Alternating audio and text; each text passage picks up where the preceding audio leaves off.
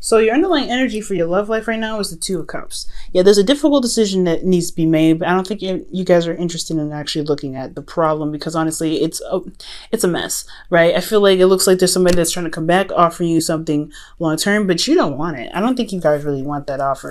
And it's because it's not particularly the person that you kind of want exactly. It's not exactly what your heart's desiring. So I feel like you guys are in the midst of trying to figure out what it is that you guys want. But again, it's a situation you don't really want to deal with. I think it's with an ex, to be absolutely honest with you. Under here, you have strength. So yeah, it's a difficult situation. I think maybe this is someone maybe with a fling. This is strength. So strength can be lust, but I just feel like, honestly, this is really just like a difficult situation. You have to remain strong for it because of the Two of Cups. So yeah, here we go. Two people that feel the same way about each other. I think, honestly, there's a lot of lust. I think there's a lot of attraction here. You guys do feel the same way, but it's a difficult decision because you pretty much, I think you had to go through something difficult. You had to go through some emotionally testing time, and it really had you had to have a great deal of courage to get through it. Now, for your current state of being, you have the Wheel of Fortune. Definitely there's some change going on right now, or some situations happening again, mostly, I feel. Because honestly, when the Wheel of Fortune comes out, this is a second time around. This is something that's giving you another chance to look at from another perspective. You've been through it already, so what are you going to do now with the knowledge that you got this time? I know, it's crazy. And where you guys want to be, right, which is completely understandable, right, is the Empress. You want to feel able to manifest what you want. You want to be comfortable where you are. You want to feel in the energy of manifestation. Empress is very nurturing and very caring and very grounding in a sense, very motherly. And I feel like you guys want to just enjoy where you are, most importantly, and kind of be able to be creative in your time and in your space. But the thing that's keeping you from being the manifester, giving birth to ideas and things like that, is because there isn't something that's completed yet. The world is the significance of something being over and wrapped up. Something's not done. I feel like you guys want to create something new with the Empress, but something's not finished. Something's not over yet. And I feel like that is what is going on. The reason why you guys are not able to manifest something new is because a certain cycle has not completed itself. And the reason why it hasn't completed itself is because there was a lot of cautioning. There was a lot of slow movement. There was a lot of, taking your time and really looking at the situation, being thorough, but the process hasn't really moved forward much. Now, the Knight of Pentacles does talk about progress. Any knight that you see is talking about progress, but he is the slowest knight out of all of them. And I know this card represents you, Virgo, but you guys take your time and you guys really make sure that whatever you're about to get into is something you're completely aware of.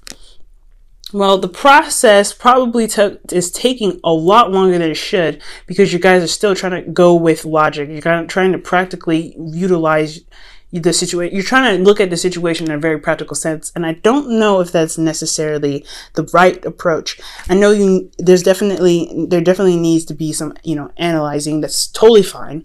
But when it comes to just not making the move in a timely fashion, but also being more cautious about it and taking your time because you don't really want to make a decision right now, is more of procrastinating energy. Okay.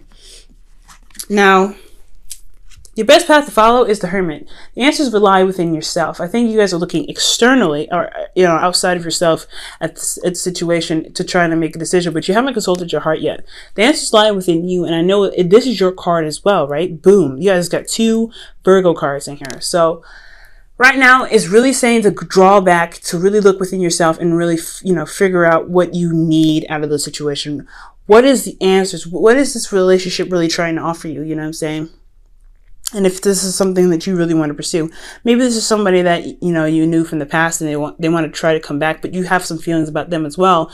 You love them, but they're not the right fit. Maybe they're not the right person for you, or they are, and you just don't know how to kind of pursue that. Well, it's all within yourself. Do you want to pursue it? Because pursuing something isn't really difficult for you. When you want something, you guys can go ahead and go get it. But if you want it, if you want to release the singleton, okay, if you want to be in a relationship or you want to commit to it, most importantly, the answers lie within yourself. So you have to introspect right now.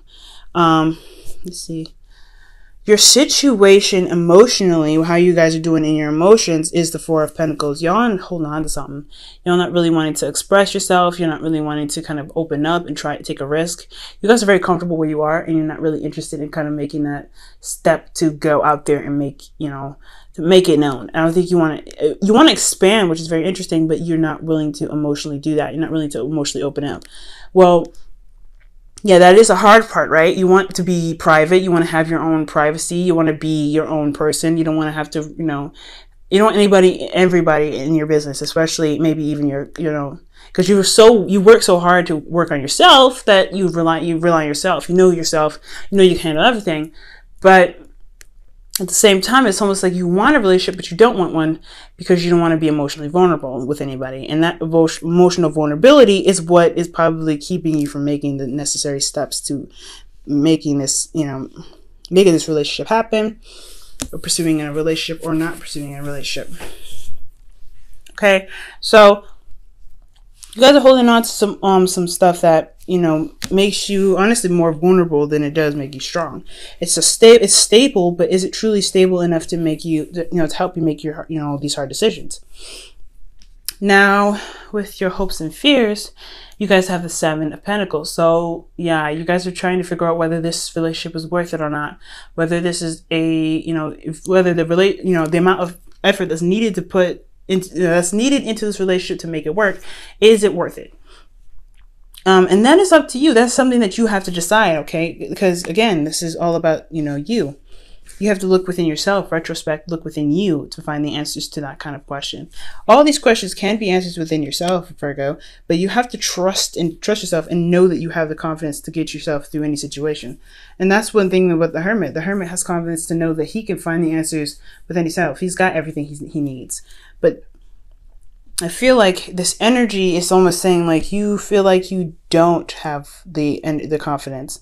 You almost don't have the confidence to kind of go to pursue in a relationship that makes you feel vulnerable, because you don't see all sides. You're not able to, maybe you're not able to, plan ahead as much as you'd like, because that's what the Knight of Pentacles does. And I feel like with the world here crossing you guys and keeping you from being able to manifest something beautiful, something new,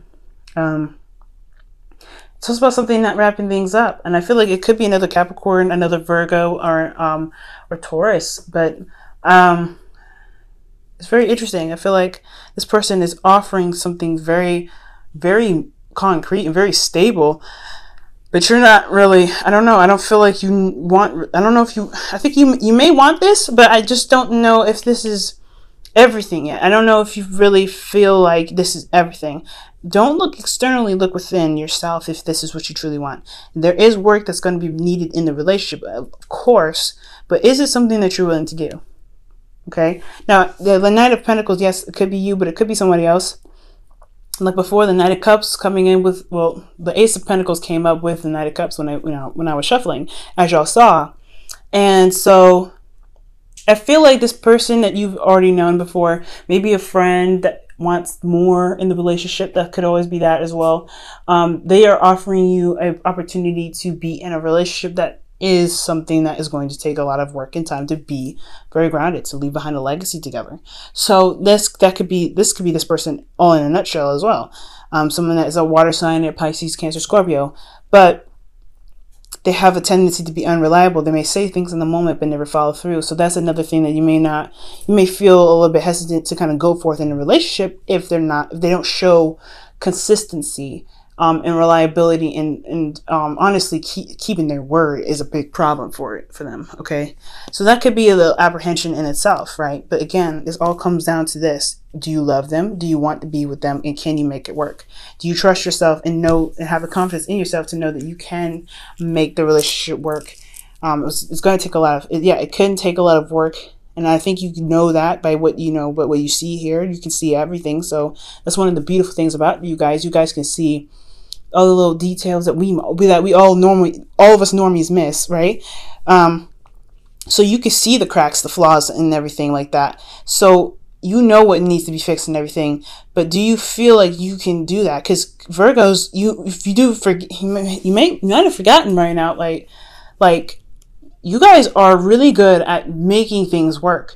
Despite how broken it can be, you know how to fix it. You know what's broken. You know how to assess it. And I feel like that this is your, expertise. It's hard to do in your own relationships, of course, right? When it comes to everybody else's stuff, you guys are really good at doing it. But when it comes to let's think about it. Being a reader and reading for myself is very, very difficult. So it has to be difficult for you to really be, to see the flaws and then having to apply the necessary effort and time and patience with the person that you're dealing with in the relationship. That's got to be difficult. So of course, seeing your situation as it is, you're having to look at it and go, oh my gosh, okay, this is what I need to fix. But is it worth it? Am I going to get the rewards out of putting all this stuff in the relationship? Am I going to be happy here? So your outcome here is temperance. So you have, keeping the balance and divine timing. So things will happen when it's necessary, when it happens, pretty much. You just have to kind of keep your end of the bargain, do what you need to do, handle your business, and things will just kind of fall into place from there. Okay. So that's I like that, that outcome, because considering how this situation is a little bit difficult to kind of decide what's going on, decide what you want to do rather. It's pretty good to have just kind of do what you can, do what you need to, and, focus on yourself, throughout this entire reading, pretty much, as your outcome for this reading, to pretty much, let you know that no matter what you decide to do, it's going to take time, and you're just going to have to remember that divine timing will kick in when it needs to. Things will fall into place as long as you handle your half of everything, okay? So with that going on, let me go ahead and pull your romance angels. Wow, pay attention to the red flags. I believe Leo got this as well. Leo or Cancer. I think it was actually Cancer that got it. Oh my. You guys could be dealing with Cancers right now, because Cancer got that same card. Very interesting.